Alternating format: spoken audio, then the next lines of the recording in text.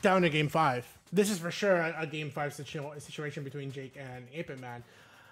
It's kind of hard for me because I don't want to have bias.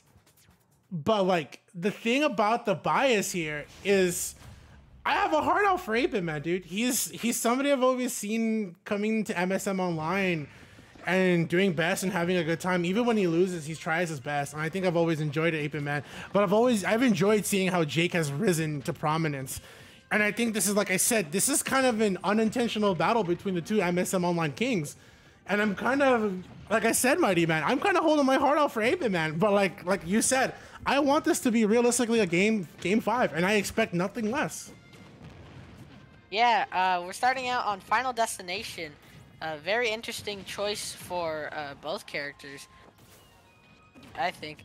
But right now, Jake is almost at 100%. Oh, Robo Arms, 8BitMan uses Robo's Arms to protect the stage. Uses it again, directional air dodge, and Jake was not able to make it back to stage.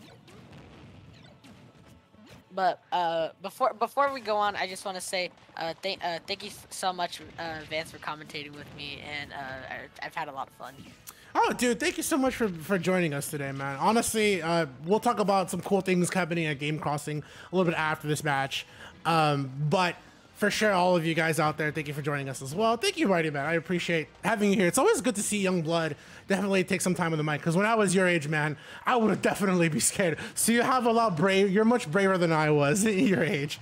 And definitely the bravery between 8BitMan and Jake is going to be the real test of bravery here, because both of these players have to be brave, not only in the edge guards, but brave in terms of facing each other, because whoever commits a little bit too late here might be rough. I was going to say, Jake is pretty brave going for double fair, but you know 8BitMan is pretty brave for watching that mashup. But unfortunately, in the middle of that timing, that's what Jake kind of sensed out here, getting that forward smash on the stock, but 8BitMan still holds the cards here.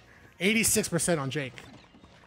Yeah, Jake right now, one thing that I always get confused with this stage is like how come it requires a shovel. That's the one thing that makes me think like shouldn't it be a pickaxe?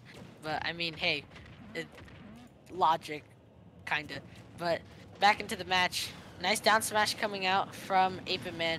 He is keeping Jake in the air a lot and keeping his stage control. Nice sword to pickaxe there. That was really good. Keeping 8BitMan. Oh, missing the fair though. He was. Oh goodness, I almost thought he was gonna die, because you can see that like his rocket ran out and he was just at that point. He was at the mercy of the grabbing of the ledge, and he somehow was successful holding the gyro as well while he's mining. Throws the gyro, uses the minecart to get back to stage. Now he does have a diamond, but the bad thing about having a diamond and having high percent is that if one of your tools breaks, then you can't really do anything, because one, if you die, you're gonna lose it, and two, it forces you to use the diamond, sadly. Yeah. Good on 8BitMan to go for Nair, because the one common option you will see from Jake is going for a jump off the minecart, and that's what effectively 8BitMan is trying to stop, that jump from the minecart to punish him for that favorable option he likes to get. Yeah. Good. Oh, that's good. That's a bear. Yeah, I was gonna say at this point, that's the stock here. Yeah, but Jake was sitting at a pretty high 200 right there. Surprisingly, being able to hold it, keep himself together for a long time there. But 8BitMan right now having a hard time against this Alex, and the up smash is gonna finish it off. Wow. It breaks my heart. 8BitMan is so strong. And Jake just being that few steps ahead of him, man. And that's what makes Jake so strong as a player, too.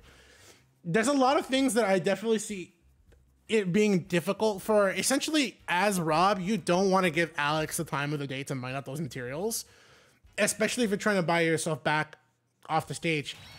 The crazy thing about Steve, Alex, Enderman, Zombie, whatever you want to call them, is that when they try to whiff punish you from the ledge, they can essentially still effectively mine out materials and then punish you from getting from the ledge by stopping to mine materials. It isn't that hard.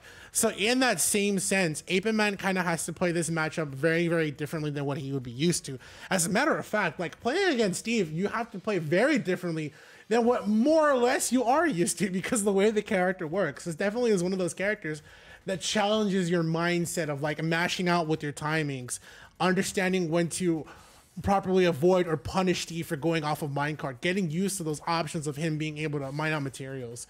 The patient game totally changes as time goes on within the match.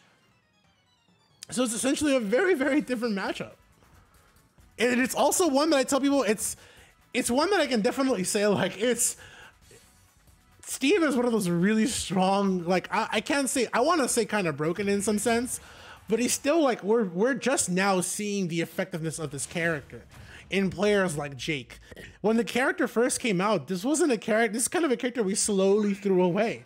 And now this character is starting to slowly look like a very strong threat online, and it's going to be crazy how that threat carries offline, especially when you think about characters like Sephiroth, Min Min all together, and alongside Pyra and Mithra. It's crazy. But look, I'm liking how 8BitMan takes advantage of this situation here, and he tries to make the most of it. Because look, now he was able to get in, gets a small combo here, not what he's fully looking for, but I like how he takes advantage of a sour situation and trying to make it better for himself. One thing that I did really like what Jake started out with is creating a wall, mining until he got a diamond, also getting more resources, and making another wall. Because if 8BitMan was trying to go over it, he could easily punish him, or just shield and use the blocks to his advantage. Yeah, this is the second time that 8BitMan has made that attempt, and I give him credit for it. Oh no, yeah, that's so rough, and you see the red flash, because that means it's pretty much an untuckable, that situation. So it was really rough for 8BitMan in that point. But man, he had the right, that's the thing about Jake, he's now starting to call out 8BitMan for his recovery options, like so. But this time 8BitMan a little bit on the lower percent there, as opposed to last time. It is not going to be an untuckable. He's got to watch the match out here, yeah, and he's able to escape. Yeah, 8BitMan right now losing his second stock due to minecart and the diamond side smash. Jake right now has been using his up air with the diamond axe and using the block, since Alex, her jumps aren't that good. But Jake losing his first stock, but that's okay, because that allows him to now use his second diamond, so he doesn't waste it. And right now, 8BitMan using robot arms and charging up his gyro, using it, and he still gets hit. He still gets kidnapped by the minecart. That's where it hurts the most. is pretty much getting kidnapped by the minecart. That is a neutral on the shield here. Not going to be that safe. It's kind of rough for 8BitMan, because he is looking for those usual safe options here, but just the way that Jake has been able to be punishing those, like I said, it forces 8BitMan to think a little differently. And wow. That combination of using down smash and TNT. That's rough. Yeah, that's rough. A recipe for disaster. In Minecraft, in Smash, and in real life. Oh, man. I'll never forget finding my... Funny that you bring that up. I remember finding my first minecart with TNT. And there was a lava pit. And at the time, I wasn't aware of how lava... how lava and TNT interact in Minecraft. And I left the TNT a little bit too close to my base. And I left the lava a little bit too close to my base. And I left the trees a little bit too close to my base. And I'm telling you right now, when I came back to my base, it wasn't a base anymore. Oh, no. You know, I was just getting started. I had the horse, I had the diamond pickaxe, I had the enchantment table. It was looking good, you know. Defeated the ender dragon. Man, I was making a good run on hardcore mode. Tell you right now, man. Hardcore? Oh, goodness. Tell you what right now, man. 19-year-old Vance definitely cried and threw his PC somewhere across the entire apartment. Oh, goodness. I know you guys hate Minecraft Steve, Alex, or Enderman, man. Play the game. The game is a great time, especially if you're stuck in quarantine. It's a great game to kill time. Great game to play with your friends too. countless hours I have wasted on that game. I have thoroughly enjoyed.